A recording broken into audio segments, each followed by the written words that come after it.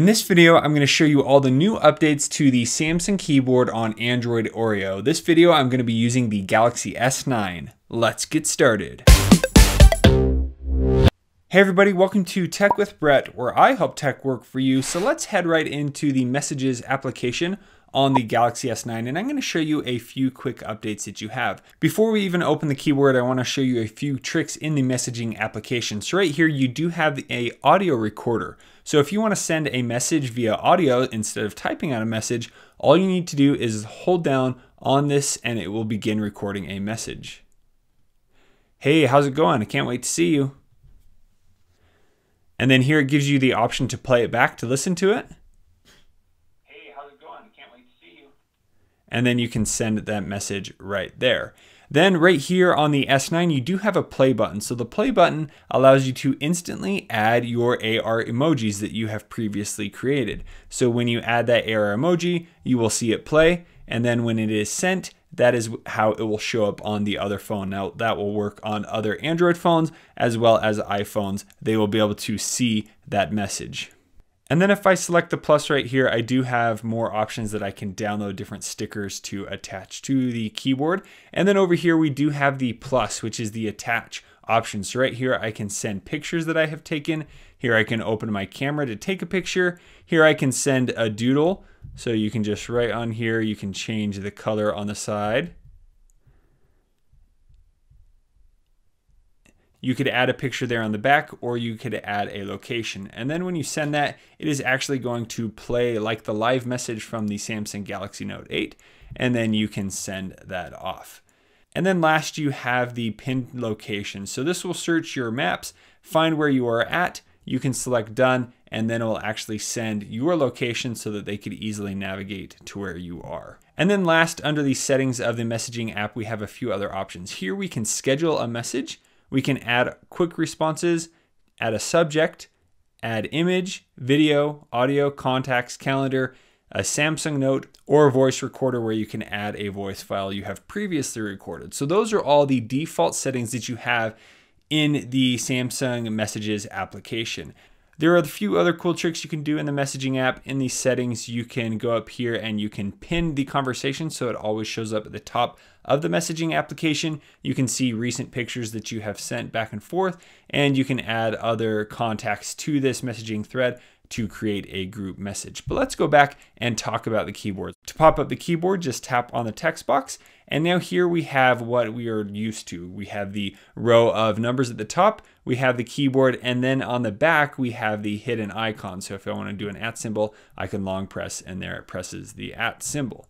Now at the top is where we are starting to see something different. So right here, now usually this top row is a autocorrect bar. So if I select the T, that's going to swap that back to the autocorrect. So here on the autocorrect bar, when you are typing, it is automatically trying to figure out what you want to type. And then you can quickly tap the word that pops up and it will input that into the text message thread. But if you swap back to the little attachments here, we have a few different things that we can do. So right here we have our emojis. So if we tap on this icon, there we have access to all the emojis. Now a cool trick on some of these, if you long press on them, it will actually pull up different emojis that you can use as well. So there are tons of emojis that you are able to use right here. And then down here, you can quickly jump between the different options that are available. Then if we want to go back, we can hit the refresh right there. And then next we have stickers. So stickers are something that has been used on other apps for a while, but right here you can easily add your AR emojis and you can swipe over and see all those at the bottom here.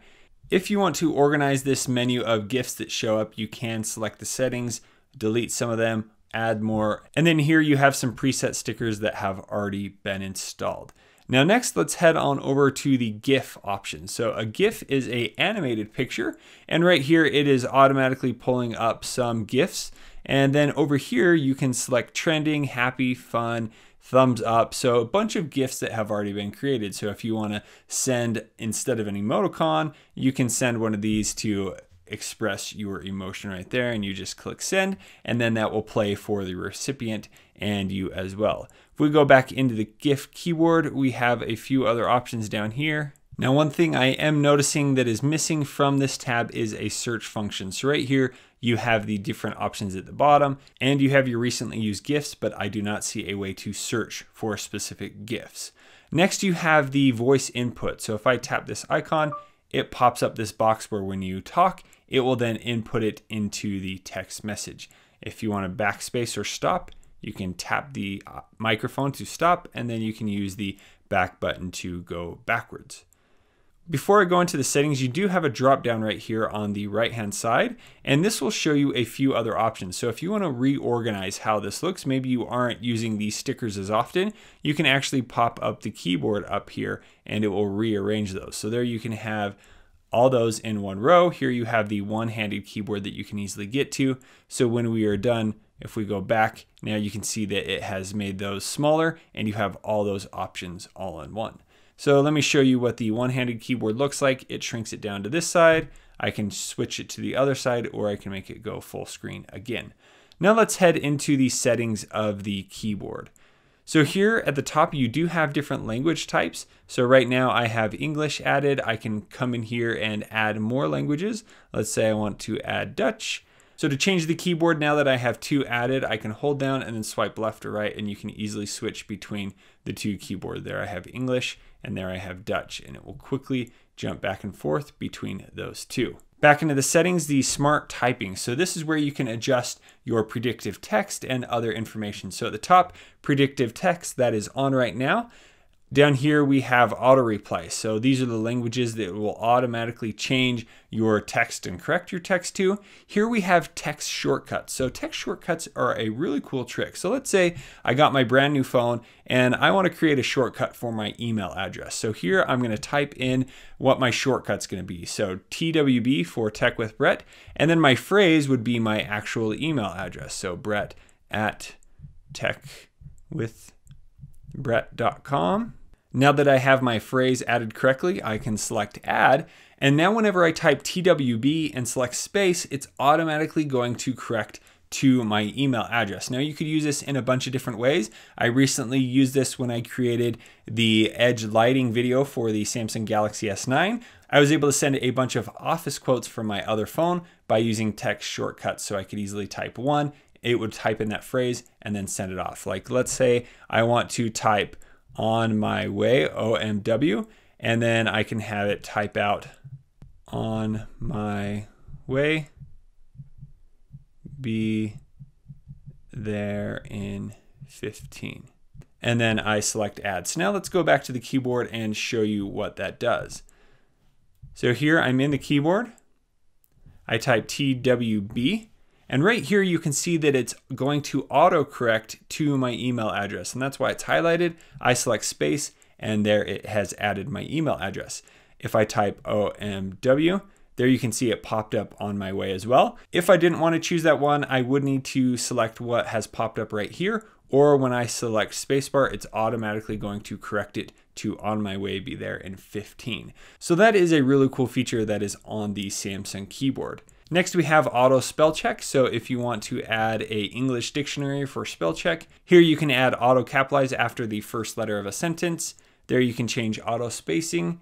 Here we have auto punctuate. So if you double tap, it will insert a period. And then last we have keyboard swipe control. So typically most people like to have the swipe gesture. So swipe allows you to The swipe keyboard allows you to connect the characters of a word together to complete that word. So it's very fast and fluid to type. But if you do not want to use that option, you can have no swipe gestures, or you can choose cursor control. So cursor control allows you to scroll through the keyboard to actually move exactly where the cursor is. And then you can tap Shift and slide your finger across the keyboard to select text. So now let me show you cursor control and how that works. So when I'm in the keyboard, if I swipe over my keyboard, you'll see it's moving my cursor back. So then I can go to a specific point, maybe I mistyped something, and I can change how that works. Now it did say if I hold Shift, I can select just like that. So that makes it really easy to go through and select text. Maybe I want to erase the whole thing. I can do that very easily. Now let's go back into the settings and look at a few more things. So those are all the options under Smart Typing. Next, you have keyboard layout and feedback. So right here you have the keyboard toolbar on. So that is what we have been adjusting this whole time. And if you turn that off, it's going to move back to the typical style of where you would find all the settings and the emojis. Down here where you hold the comma button, and it will pop up all that information. Here you have high contrast keyboard. So this is available for different accessibility reasons. You can change your keyboard to yellow, the black and white, another color here, and the blue. So if you need that, that's definitely a great feature that has been added to the keyboard. And then here you can adjust the size and the layout of the keyboard. So if you want to turn off the number keys, you can do that. If you want to turn off the alternate characters, you can easily do that. And then if you want to adjust the size of the keyboard, you can just drag this down and it will shrink the keyboard down, or you can pick it up and that is as big as the keyboard is. And then it will allow you to type in here so you can see if that is exactly how big you want the keyboard to be. And I'll keep it that big so you guys can easily see the keyboard. If we go back, we do have custom symbols. So with the custom icons, when you hold down the period, it will pop up a list of different punctuation marks that you can add, or special characters. So instead of the underscore, maybe I want to have the plus there, you would just tap the plus. If I want to change the percent symbol to the and symbol, you would be able to do that just like that. And you can go and do that. And if you mess it up, you can hit reset and it will take it back to default settings. And you could choose any of these characters. Maybe you're always using the heart symbol. You would be able to do that right there. And then last here we have key tap and feedback. So when you are typing on the keyboard and your volume is on, here it is going to have a small sound. So most people typically like to turn off the sound so that you are not interrupting anyone that you are sitting by, hearing the tap, tap, tap, tap, tap. So I do suggest to turn that off if you do not have a need for it, because you do have the vibration. So whenever you type on the keyboard, you will have haptic feedback. So that's where every little press, the keyboard vibrates, indicating that you did touch it. And then here you have character preview. So that means that when you are typing on the keyboard, and then here when you're typing on the keyboard, before you let go of the character, you will see the icon at the top pop up. So you know that you are pressing on the right key.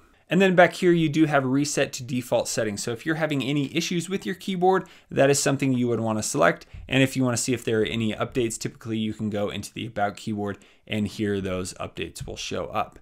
And that is it for the Samsung keyboard on Android Oreo. One last trick is if you want to swap out the keyboard, you can tap the keyboard icon down here in the bottom right-hand corner, and that will allow you to change to any other keyboard that you have on the phone. Typically, I do use Google Keyboard, and so if I had that downloaded, it would show up as an option, but right now I'm just going to keep it at the default keyboard.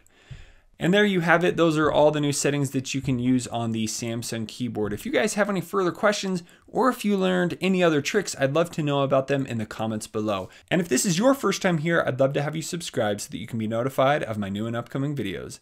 Thank you guys so much for watching. We'll see you on the next video.